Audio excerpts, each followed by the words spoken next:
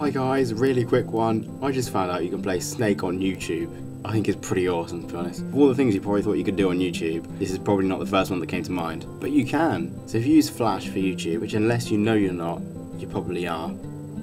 You know the loading circle that comes up in the middle of the video? Well, when that's up, push up or down on your keyboard, and you'll start a game of Snake.